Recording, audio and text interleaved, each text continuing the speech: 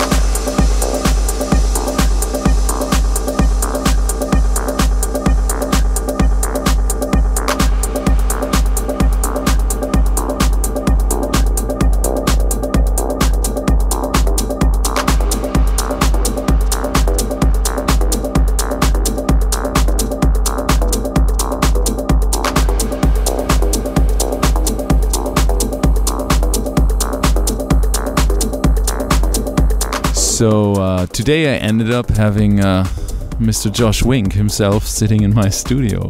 Josh, how come you're here? Let me just say that I feel so fortunate to be able to have friends like you all over the world, that when planes, trains, and automobiles go extremely wrong, I can call you up and say, hey, I'm in Frankfurt. I'm stuck here, what are you doing? And then you call me back and say, hey, let's hang out. And I say, okay, let me come over to your place and cook dinner. And you say, great, let's do it.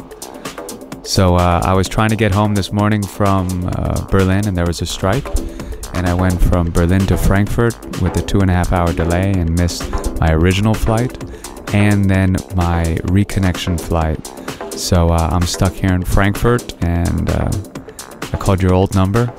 And then I sent you an email, and you called me back. So I have a night off in Frankfurt, and we're hanging out. Well, luckily, I have now an iPhone where I can read my emails on. Well, you've been hearing that Josh has some travel difficulties. He's basically traveling throughout Europe right now because he has just released his brand new album, When a Banana Still Was a Banana. Did I do it right? Close? What is it? When a banana was just a banana. Why do I always say still a banana? Okay, when a banana just was a banana. That's the one thing which takes him here. I was very fortunate and very honored that I was able to do a little remix of one of the tracks, the Counterclock 319. Of the original is on his album. One of many amazing tracks on this album. And I actually do play this in my set. I will tell you when it's running. I think it's sort of in the beginning of my set tonight.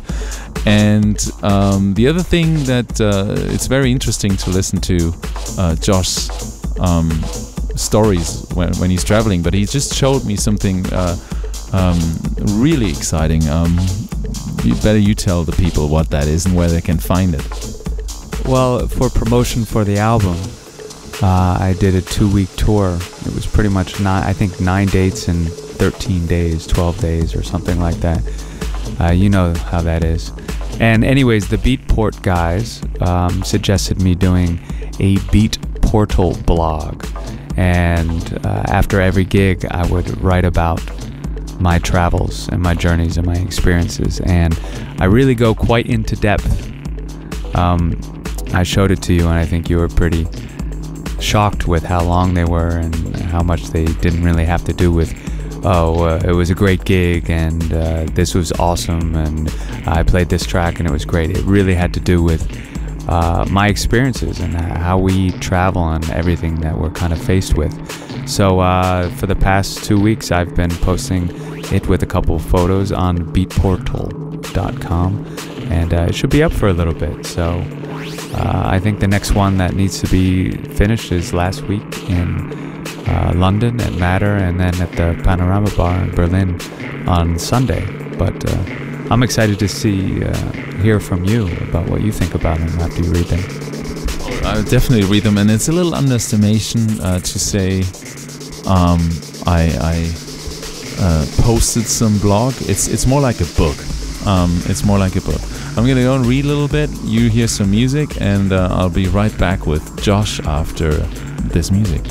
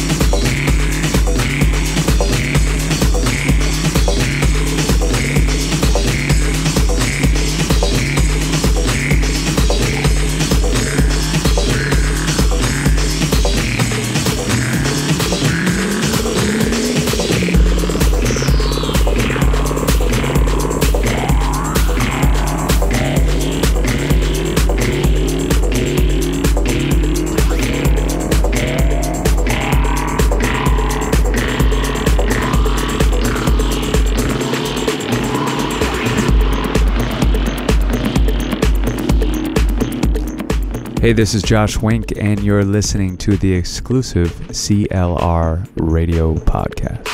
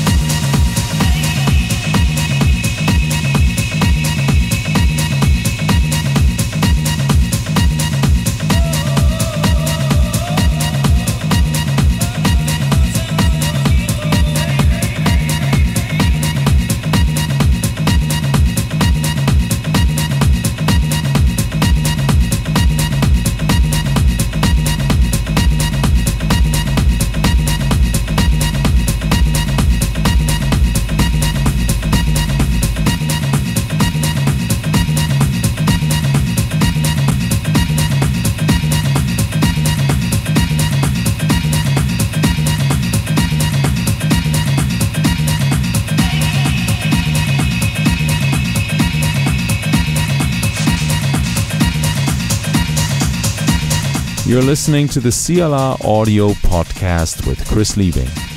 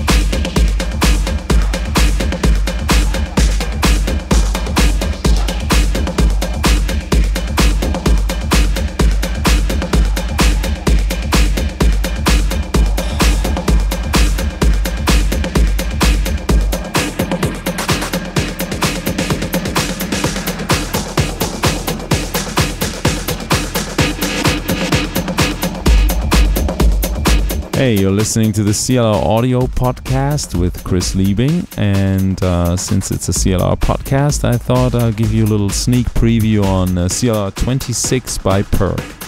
That's the track you're just listening to. It's really, really cool and funky, a little different in style, but definitely a good one. And I'm gonna mix Turbular Chord in there. CLR 23, my track on CLR 23. So let's stay tuned, and we'll have another, let me check, 20 minutes to go. Enjoy.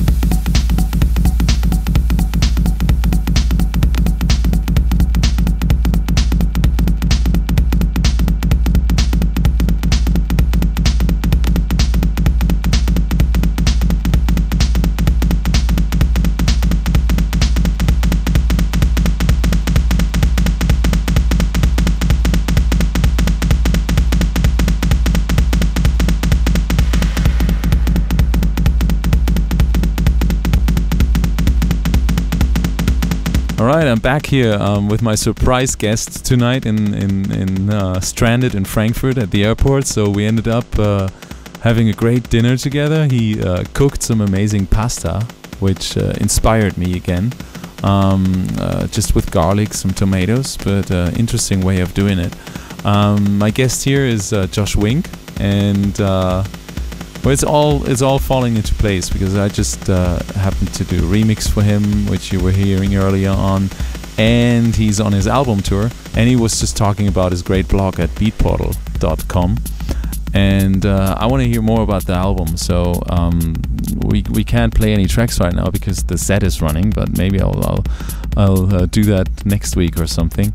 But the people could actually just go to wherever, iTunes, Beatport, and check the music out. When a banana still was a banana. You've explained it pretty well to me, but maybe you explain it to the listeners. What do you mean by that? And what is on the album actually? Well, first of all, I want to say it was kind of neat how the remix that you did came about. Yeah. Because, I did this track, and most of the tracks in the album are really old for me. They were tracks that I never released, that I would just play out at gigs. And friends of mine, like yourself or whoever would be playing with me, would come up to me after I would play the song saying, "Hey, what is that?" And I said, "It's something I did. Never released it. It's like 3 years old. Well, why don't you release it?" So a lot of this album is based on, well, why didn't you release it kind of thing. It's a little bit of everything. There's some deep house on there. There's some techno, acid house, tech house, a little bit of everything. But I sent this one track, Counterclock, to you because I thought that, it can kind of sound like a Josh Wink production, but it's slower, but it has this intensity that I think that you would appreciate. And I remember sending it to you one night, and then the next day, I think, you sent me an email back and an iChat message like, "Yo, accept this." And I couldn't believe it that you did your own version of it that night. And I think we just talked about the possibilities of it coming out on Ovum, and as we're friends. And this weekend actually someone asked me, "How did this remix come about with Chris, of all people?" And I said, "Well, we're boys, It has a lot to do with the music, but it has a lot to do with other things in the music too." And we were excited to put it out on Ovum. It was different for us, but you'd really just kind of did a different interpretation and didn't really change very much. I think you were very animate about saying that it was just kind of an edit rather than a remix. And you stood clear to the you stood true to the original, which was cool. So that's how that came about, and I actually play it now more than I do my own, which is kind of neat for me. Yoo-hoo, that's very neat for me. And the thing is, I think since about 8 or 10 years we've been like joking about that I'm gonna send you some music for Ovum one day, and finally I'm humbled that it finally worked out. So thanks a lot, Josh. Yeah, no, we're still waiting for that house track that you said that you're always gonna do, but I know you're gonna be inspired in the new year coming back to the studio. But anyways, the album came out on Ovum. And we have 3 different formats that it's released on. We have a limited edition, two double 12 inches, 2 double albums actually. We have a CD, which is a continuous mix, like a DJ mix. And then we have the individual digital tracks, which you can get on digital record stores, like the ones you mentioned, Beatport or iTunes or Amazon, for a matter of fact. And we're really happy, and we're really doing quite well with it, and we're very happy with the press and the fact that people are really kind of understanding the concept behind it, which is, there's a time in our lives when we listened to music differently, when we were younger, when we were teenagers, and there was an innocence to this music. We just liked the music for what it was. We didn't talk bad about it. We didn't say anything really, except for, this was a soundtrack for our lives. And somewhere around, I don't know when, I don't know, but somewhere when we grew up, we lost that, where music then became something completely different. And so many people talk too much rather than just listen to the music. And I think the music should be a little bit about everything, but it should be about this innocence, this time when we first heard this music and what a great feeling it was. Kind of like when you were a child and, you know, when a banana was only a banana, you looked at it and it was yellow and monkeys ate it and that was it. Not later on in life when it can remind you of lots of different things, you know, so the innocent time when things were just what they were.